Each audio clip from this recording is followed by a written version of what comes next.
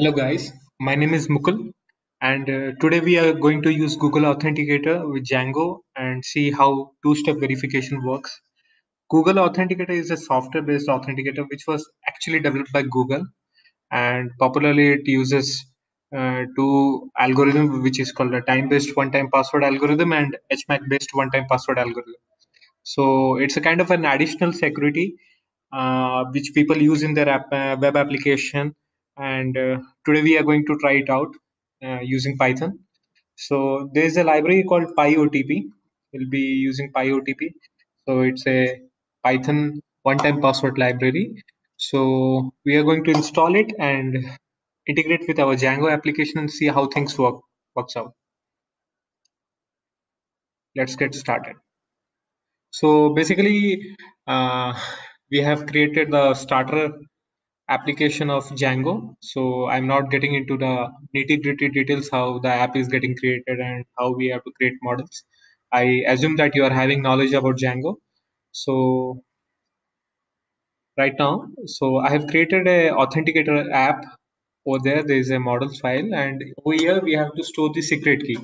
So from this secret key, the Google Authenticator is going to generate 6 to 8 digit length of kind of a one-time password which gets auto refreshed every 60 seconds. So basically, normally people use Google Authenticator with phones, but today we'll be using a Chrome app called Authenticator. We'll be trying to install Authenticator and try to authenticate all our requests from there.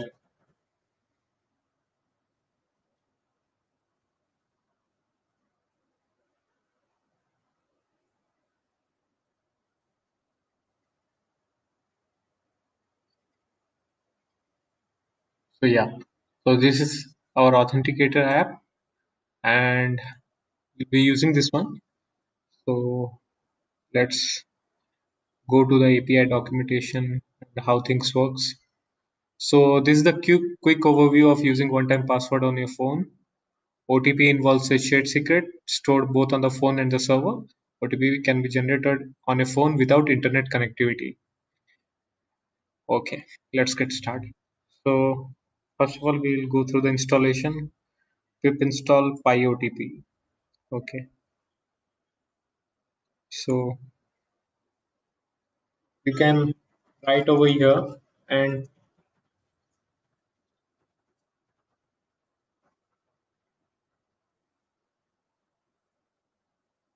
or else in PyCharm there is one good feature. You can go to file settings, project, project interpreter,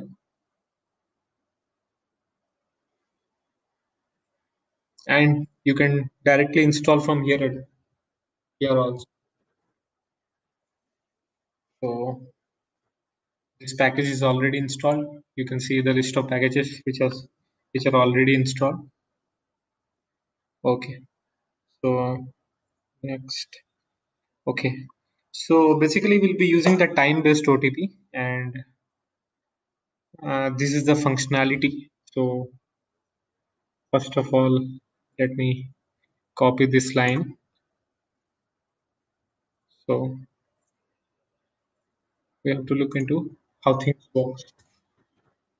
So basically, we need to store the secret key in the database, and from this secret key we need to generate the current password and we need to verify. So this is the secret key we'll be providing to the user, so you can generate from your side, store it in the database, and whenever the user provides a OTP, you need to verify it through this function. So it will be returning true or false. So based on that, we'll be trying to authenticate it, whether PyOTP is actually working or not. So let's get started. So uh, let me open the Django admin.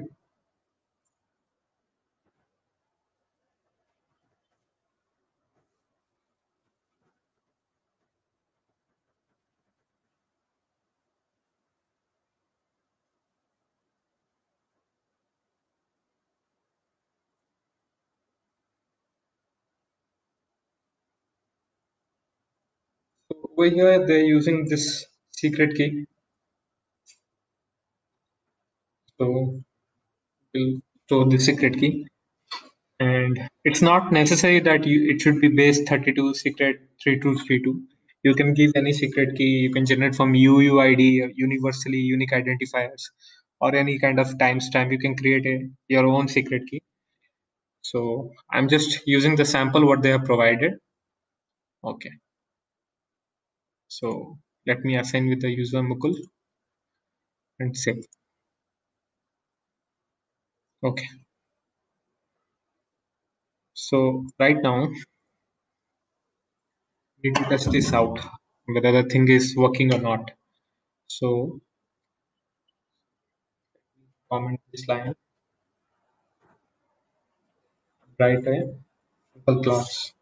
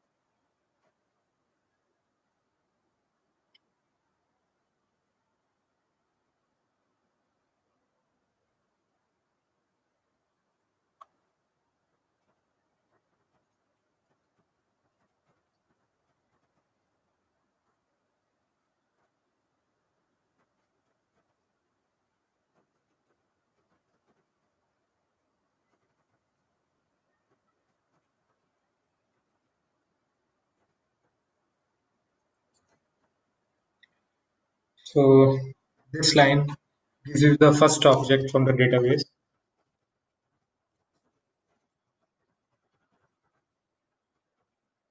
So it's a kind of a hard coding, but basically you have to check from the authentication whether the user is logged in or not. If it's logged in, definitely you can get from request.user from user who is currently logged in, who is the currently logged in user. But right now we are doing manually to test out whether things are working or not.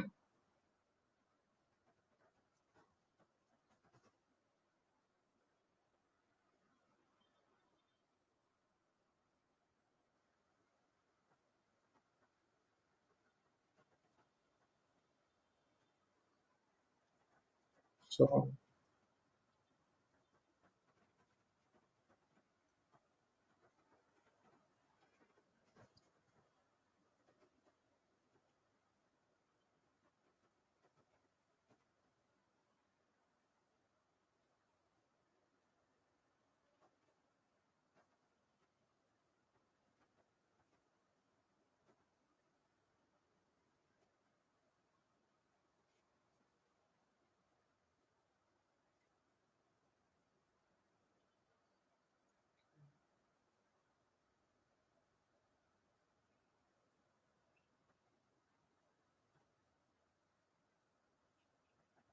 so this is accepting from the users.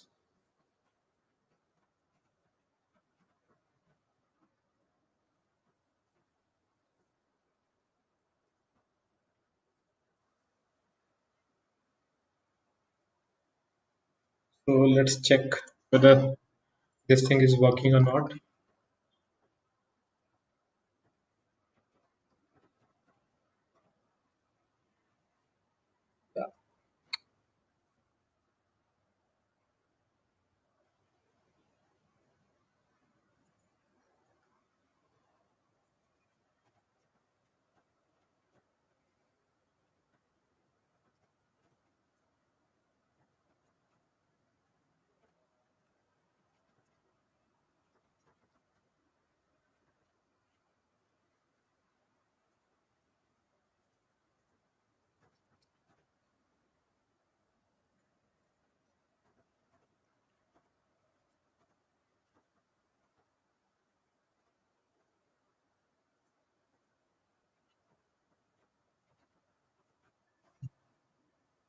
Okay, it works good.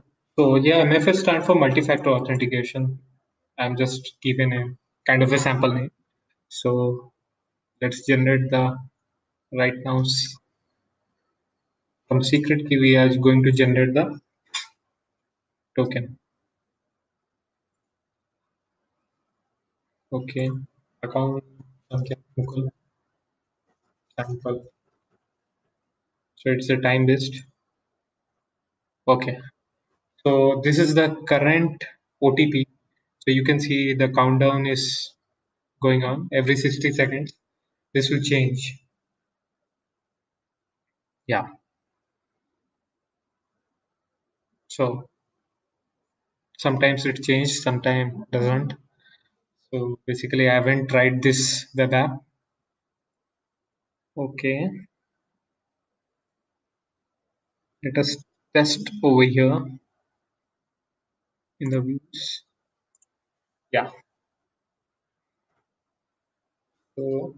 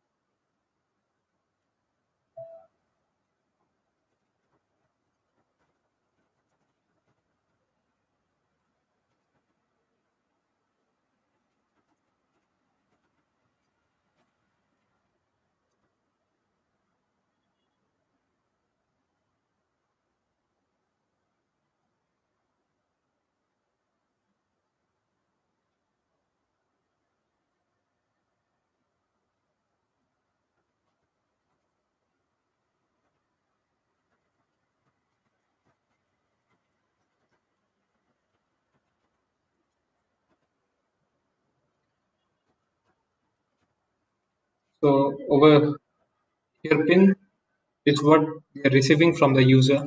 So this is the pin 678767. What we'll be receiving from the user, and it will be giving status. So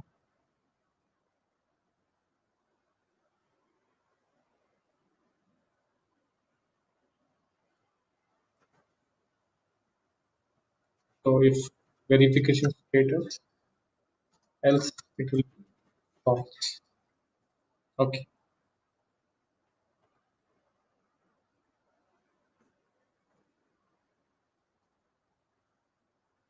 So you can see the status is now false because this is a wrong pin and the current OTP is 225738. Let's see what's the app is saying. Yeah, so both are giving same. Let me copy this one and try to paste.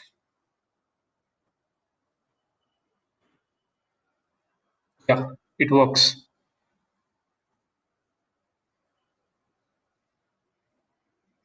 Give some time and we'll try with some other code whether it's working or not. Let me refresh. Yeah, that means this is a timer based. Yeah. So every 60 seconds, the OTP will get expired. Yeah. So these things work very well. So thank you guys for watching. And this is the tutorial how to use PyOTP with Django, or you can use with any web frameworks with using Python and or any other language, and you can try it out. Thanks for watching.